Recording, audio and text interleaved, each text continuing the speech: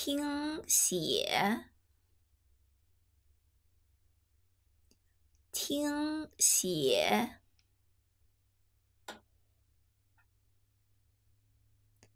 听写。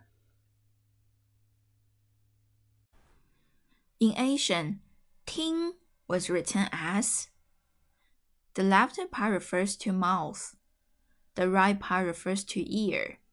It indicates listen someone's talking. So the original meaning of ting is listen, ting, or 倾听. The extended meaning is ask about, 打听.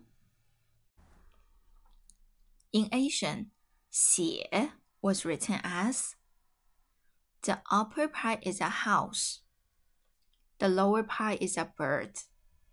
It indicates a bird is calling to describe something. So the original meaning of 写 is describe, portray, 描写. The extended meanings are compose, write, 写作 write, 写.